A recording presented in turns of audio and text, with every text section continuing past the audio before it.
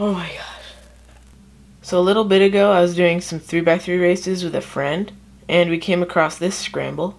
So the first thing I see is this right here. If you can see this block of blue, white, and orange. All you have to do here is an R prime to make a 2x2 block on the white cross here. So I wasn't videoing at the time, but I decided to get my camera out and start videoing just in case I got like a really good solve or something. So then I continued inspecting this scramble and I couldn't really find what I would do after this X cross for white, but I did see something else. If you put orange on the bottom as if you're going to do orange cross, then you see we have this nice F12 pair right here. It's the orange, blue, and yellow F12 pair.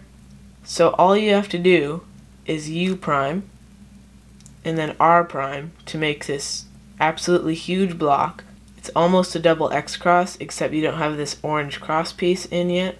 So I knew that white cross would be a safe bet to get a really nice solve, but orange cross was even better, a 2-move double X cross.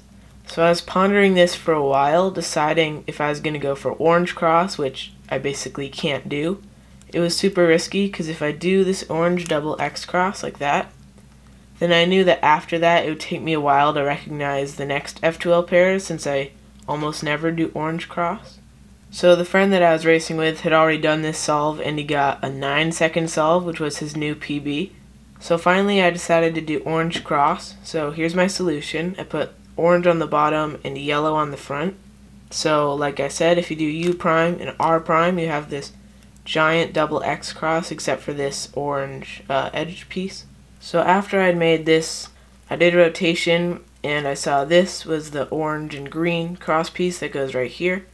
So I inserted it like this for some reason. I don't know why, but I did. So then I saw this yellow and orange cross piece, and if I had inserted it like this, then this double X cross would have been broken because the corner wouldn't be there anymore.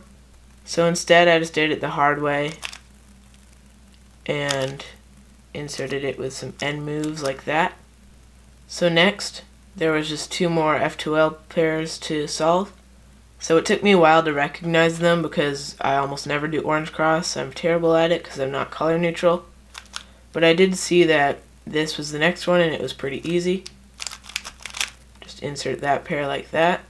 And over here, the next 2 F12 pieces are already connected like that. So I can just insert them like this. And then I did 2 look OLL. U and then a soon. And another U and a Y perm with no AUF. So that was my 12.73 solution. I'm just super surprised that I actually got a PB and orange cross though. So that's all for this video. Remember, if you like what you see or if you want to see more videos like this, then just subscribe and hit the notification bell.